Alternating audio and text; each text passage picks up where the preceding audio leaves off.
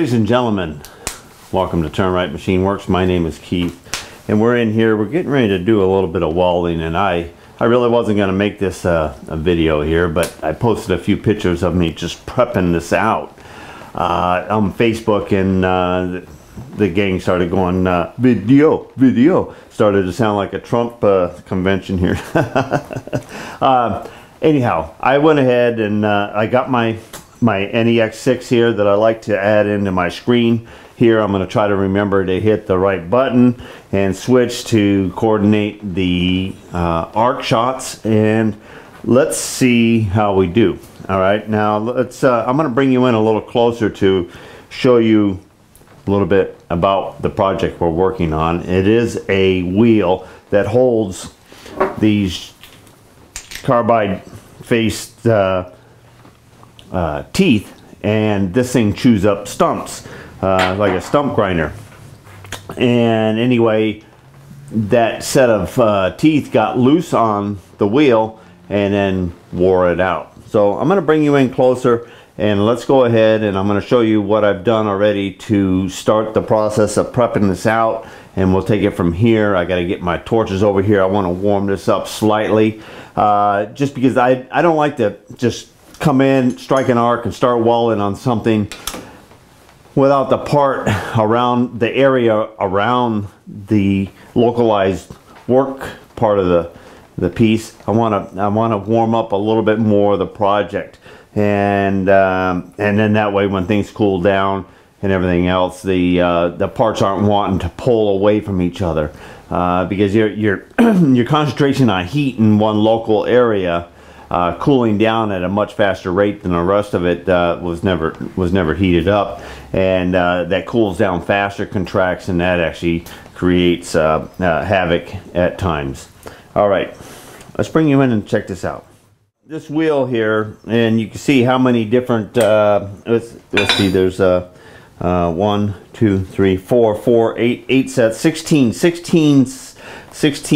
different teeth are bolted on here. There's 2 carbide tips on each one, so that's 32 teeth that are going to be going around on this this wheel. This wheel plate, it's kind of, let me see here, got a scale here. Okay, it's 1 inch thick. It's I don't know, probably a good between 50 and 70 pounds. All right, let's bring you in close. I'm going to show you what I've done here, because these are wallered out holes. So I ground the burrs off of this outside surface here, and then I took my countersink and I set it up in the drill press, the Sibley there, and I took away that material so I could come down. It's probably that width right in there in the root. It's probably close to about 200,000, slightly wider than 3/16 of an inch. But I'm going to come in here with, I'm going to use 7018. I like Excalibur Lincoln rod. It really ignites right, and I've just never been dissatisfied with 7018 Lincoln Excalibur rod. 1/8 rod, and I'm going to come in here and I'm going to start down at the root, and I'm going to weld in all the way around. I'm going to stitch it, and then I'm going to close it on this one side, and I'll do that to both of these. Then I'll clean all the slag off it. I'm going to flip it over, and I'm going to clean the slag off the other side, and then I'll do the same thing. I'll bring and work my way from that root on up out of the hole. Once we get both of these holes filled up to the top, then I'm going to make a cover pass that's going to come around here and cover the face of these 2 teeth that clamp together. That face right there has got to sit smooth and level on here, just like you see on this area here, all of these, that face has got to sit perfectly flat on there. And then the torque of the bolts, that gives you the shear strength of whatever. I'm sure that they're grade 8 or better bolts there, and that shear strength is what actually holds this in place. So those 2 flat surfaces, good tight holes, torque down, that's what holds those in place. You let them loose, and then it starts chewing up on both sides. You got valleys and grooves, and these things were wallowed out pretty good. Okay, we got our torch here, and we're just going to fire it up here.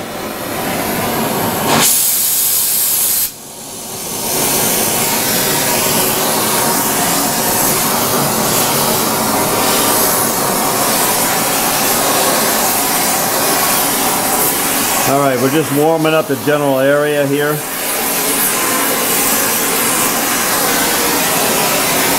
We're gonna give our camera post over here a little welding glove protection there from melting out.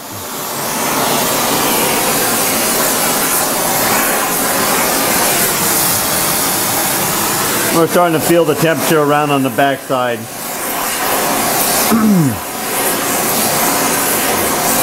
It'll get a lot warmer after we start welding and we start flipping this part around. But I want the initial weld bead in this area not to be so extreme. And we're going to be focusing a lot of weld in such a little tiny pocket, little hole here, and then this face over here. So compared to the rest of this thing, it's going to be pulling and contracting quite a bit.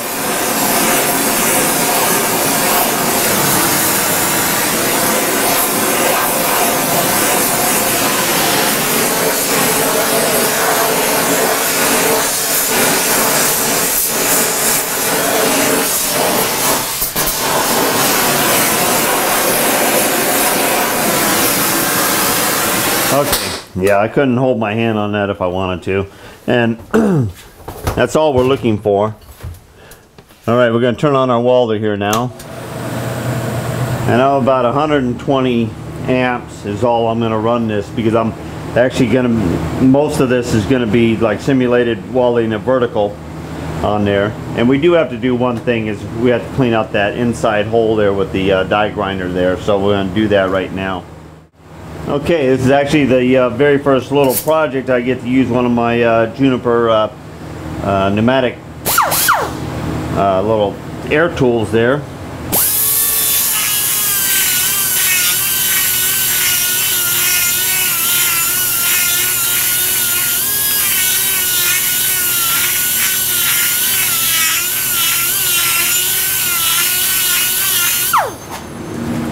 And I don't really need to take out a whole bunch of material.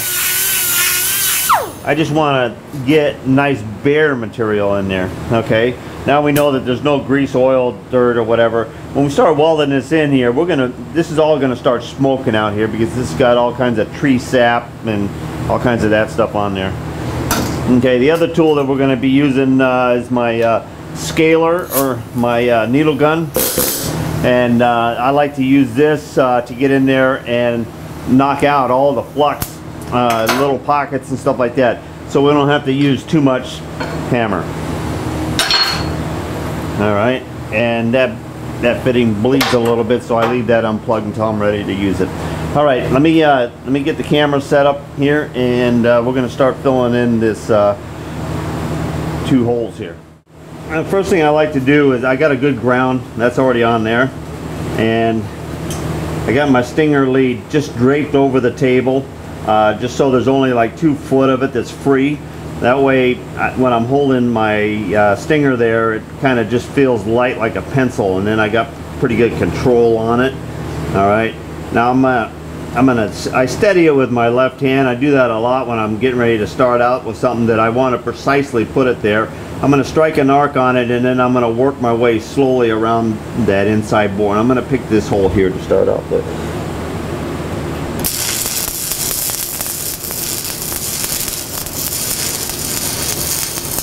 I advance a little bit, and then I kind of roll it backwards into the hole a little bit.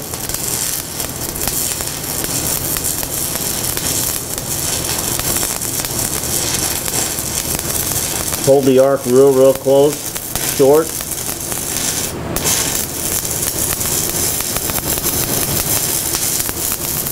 Come right around on top of that. You can continually weld 70-18 as long as you're in the vertical and that flux is flowing down through the hole. Okay, there we go. We close up that one.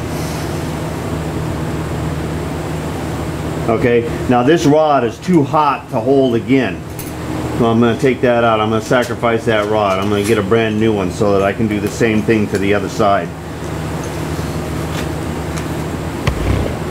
That was only 2 passes around and I was able to close that 5/8 plus hole up. Okay, here's the other one.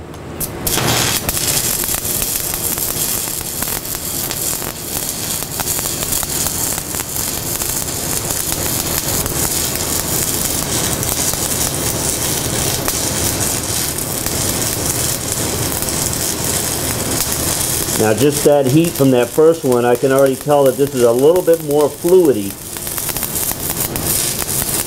Trying to hold a little closer arc. That just controls the heat down a little bit more. You can see it's struggling a little bit more to close that. I might lose it if I'm hanging out there too long. Okay.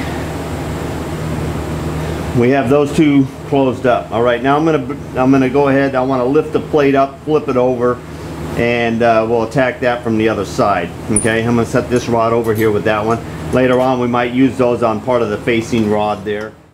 Okay, I just flipped it over, and you can see this is flux that came down through. There was one wrap that was rolling over the edge of the weld, and then right after I hit that center of the hole, it put this last little bit of blob of flux down underneath there. Now I'm going to go ahead and grab my scaler here, or my needle gun, and we're going to go ahead and pop that slag out of there. Let me bring you out a little bit. I don't want none of this to get in your eyes. It's not as bad. Stainless steel flux has got to be the bit worst that can pop and get in your eyes and stuff like that. You really need to have your safety glasses on. You should have it on for all flux, just because it's hot. You don't want to melt the skin on your eye.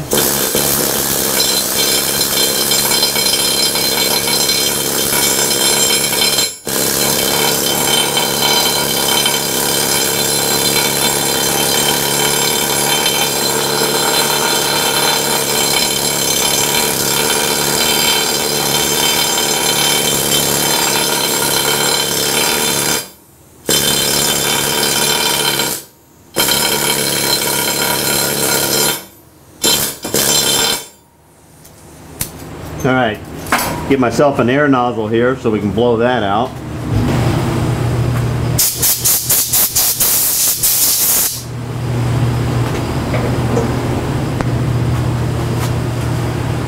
I'll zoom you back in.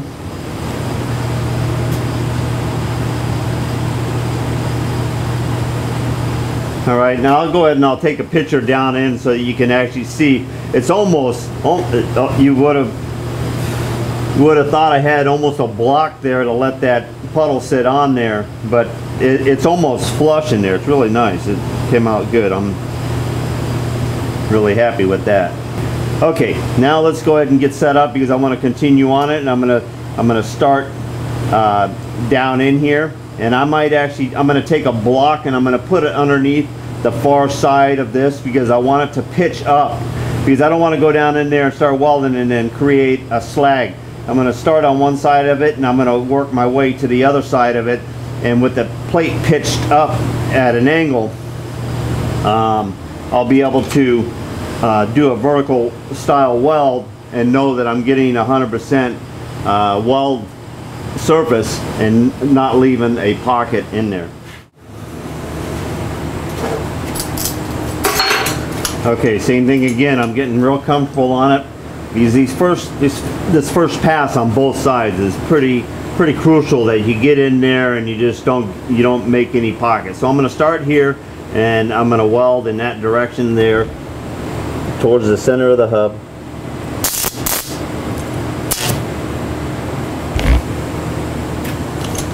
A little too gentle on my striking, and the amperage is down.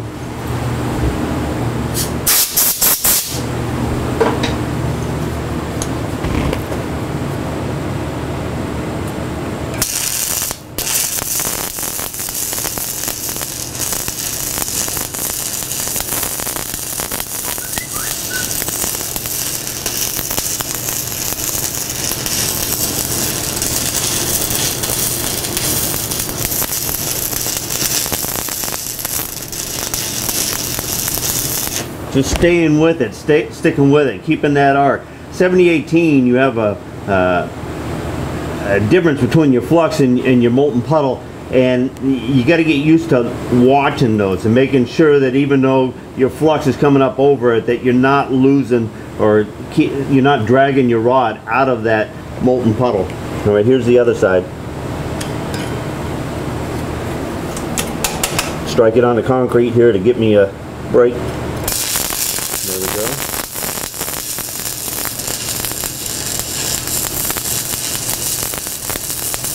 The rod is a little warm in my hand, but I am guiding it so I don't come out of that puddle.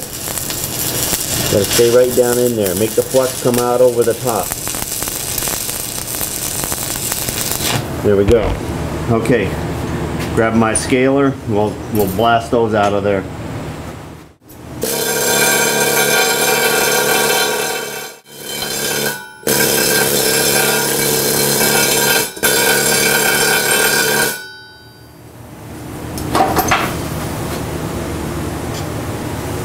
Okay, I'm gonna bring you in, and I'm gonna do the same thing again. I'm gonna have to take a picture with my my camera with still so that you can actually see down in there. But everything is uniform and walled all the way around in here. There is no little pinholes. There's no porosity. There's no.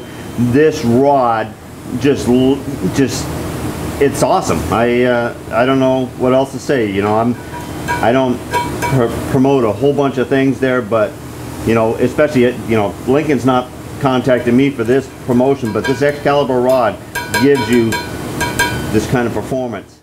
All right, now I can go ahead and lay this plate down because I'm washed out in both sides, and there's no sharp corners, no holes that I have to get into. This is a shallow, and I'll be able to start in the weld and then work my way around, and I'm going to do a little on each side until I bring this out flush.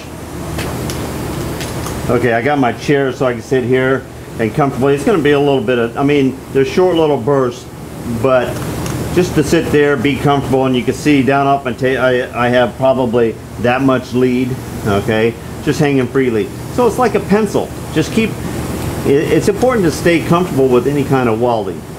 But it's amazing that the accuracy you can have with stick welding if you just get comfortable and into the spot here. Okay. And now I'm just going to go ahead and I'm going to touch off in the center, and then I'm going to make a circle. So it's just going to be like rosette welding both of these holes now.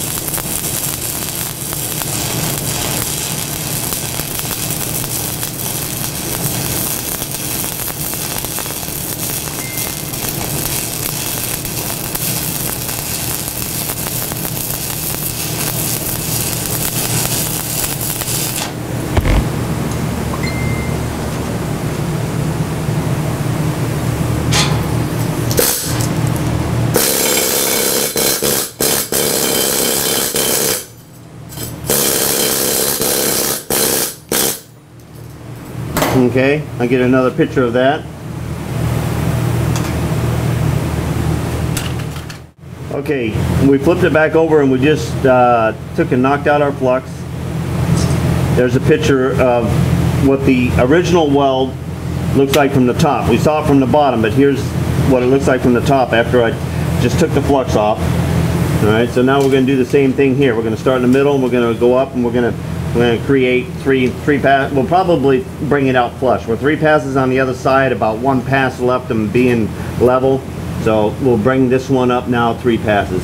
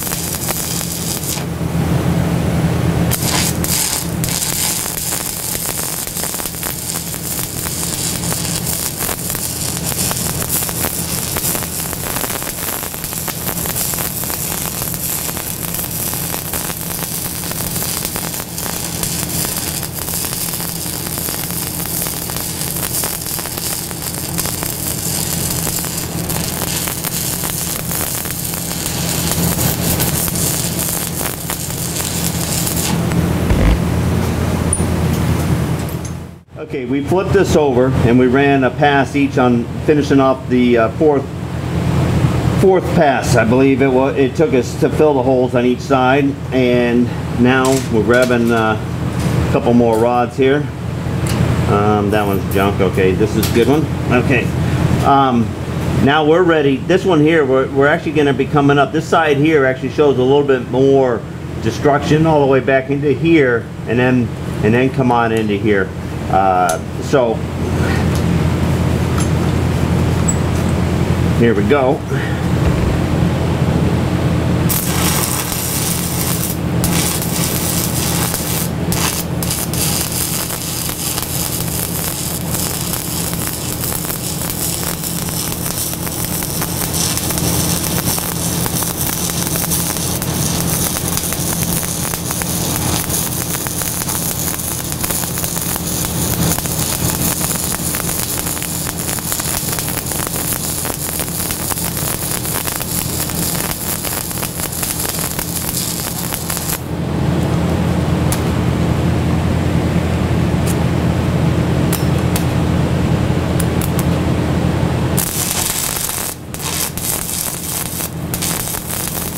They'll get right back on there and burn right into that flux there. I'm just trying to hold it in there a little too close.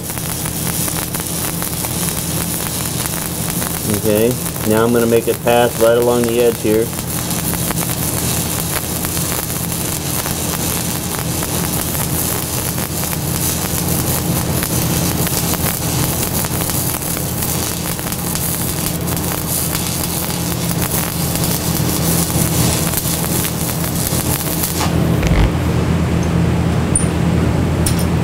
Alright, that came out pretty good. Let's needle gun and take a look at our start and stop area right there.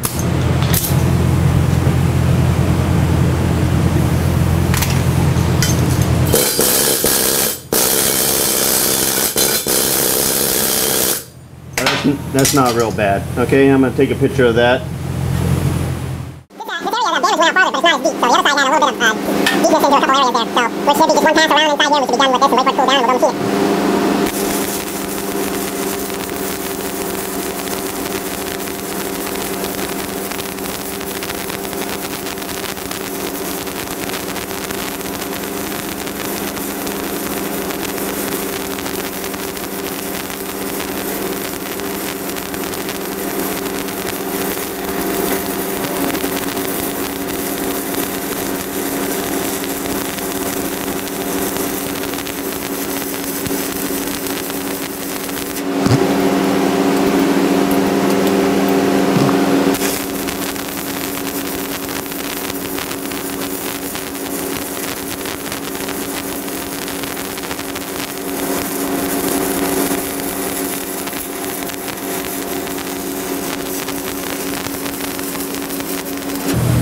Okay, we got some loose flux there, and I'm going to have to knock that loose and get it out of the way. Making sure that I get a good...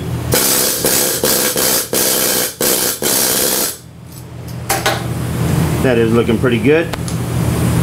No flies on that.